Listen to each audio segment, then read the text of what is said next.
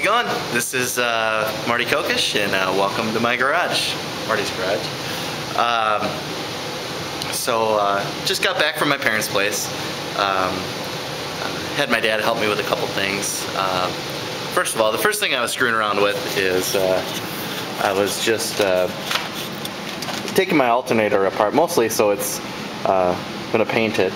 It actually works just fine, but I don't know. I've been known to take apart perfectly good working things just to see how they work and stuff.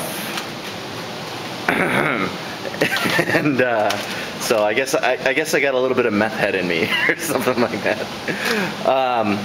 But yeah, so main thing was I just kind of wanted to take it apart so it's a little bit easier to tape up, and gonna paint that up. But while I was at that, Norm lent me his engine stand. So, because today I want to try to get that engine out of there, and then here I've got that engine hoist / cherry picker deal that my brother's friend Jesse borrowed me, so or lent to me, and yeah, so I don't have a whole lot left to do in preparation, I guess. These oil cooler lines need to come out, and along with the oil cooler. And I actually don't have a wrench that fits on these guys, and this nut back here.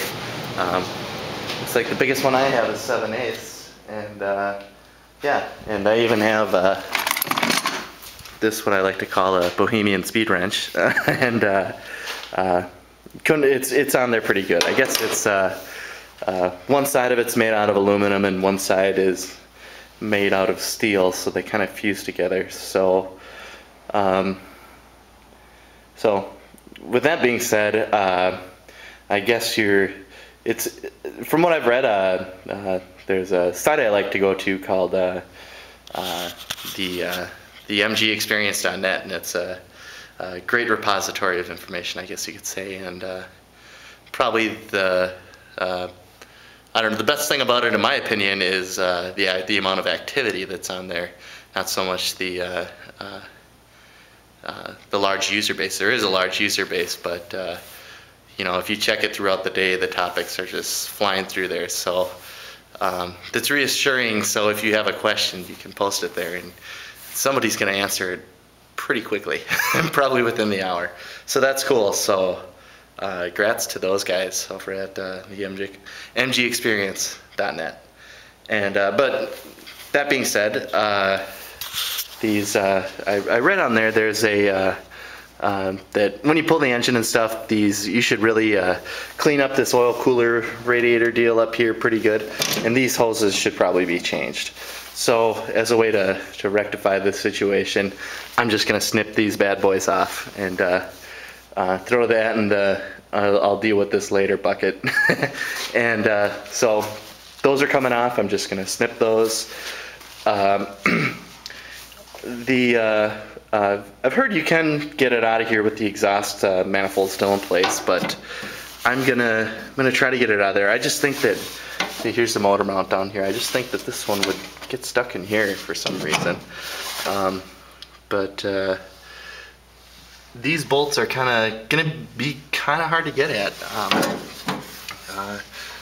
where the manifold connects to the exhaust pipe down there. So that could be trying. And I guess the only other thing left is gotta crawl underneath here and what do you call it? Gotta undo the transmission. It's bolted to a cross member of sorts, and well, I've got to undo those motor mounts as well. But so I got a few things, minor, maybe might take me a little bit to do before I actually get this out of here, but I don't know. So I'll let you go for now, and I'll check back in a little bit when I make some progress. So see you back soon. Okay, back for a little update. Buddy Chris actually stopped by and he's kind of helping me with the stuff up here. But we got the oil cooler lines cut up, and so kind of undid the motor mounts a little bit. And I'll just kind of show you the stuff I'm going to be doing. It's kind of close quarters here, but just to give you an idea where we're at, here's the oil pan to the engine. Here's the bell housing deal. And here's the cross member. These are the two nuts that I have to take out. And so then here's the gearbox, and over there's that drive shaft we disconnected a couple episodes ago. So let me see if I can, there's some wiring in here I'm gonna need to loosen up. You can see right in there, that's I don't know what that is, but it's gonna need to get disconnected. And then this right here, this cable that let me set this down. This right here, I believe, is the speedo cable, so I'll have to undo that. And then if I kind of scoot over here, not so much. Maybe I can just point the camera up there. No, that works like shit. But there's a wire right here on the side of the gear shift selector, and that's the reverse light, so that's gonna come off. And then right here is the clutch mechanism. I'm gonna have to disconnect that off the transmission.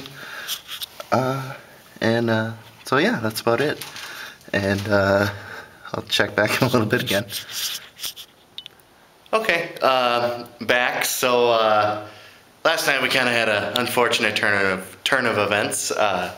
Actually ended up getting kind of sick last night, so Chris and I worked on it for a little bit and then had to call it quits. So so it's the next day now. I'm kind of out here, and we got some stuff done. We got like the remote control shifter deal undone, and got those tubes off, got the wiring disconnected from the starter down there, got the bolts out of the cross member. What else did I do? I still have a couple things left to like the speedo and a couple of the reverse light, a couple things on the transmission there. Oh, and the clutch slave cylinder. I have to disconnect that, but I'm still kind of feeling like ass today, and so kind of just putting stuff back, and I don't know. I've got some work to do for my real job, and so so I guess this can be part one of the actual engine removal, but I don't know, stay tuned. Hopefully next episode we'll actually get this out of here. So as always, I've been getting a lot of feedback from you guys lately. A lot of good pointers on how to make the show better, and lots of kind words of encouragement, and I really appreciate it. So keep it coming. And Marty's Garage is available on iTunes and the Zune Marketplace. If you like to watch it on your iPod or your Zune or whatever. And I usually kind of, I always put the show out on YouTube and Live TV as well if you want to watch it streaming online. So, until next time, see you later. Thanks for watching.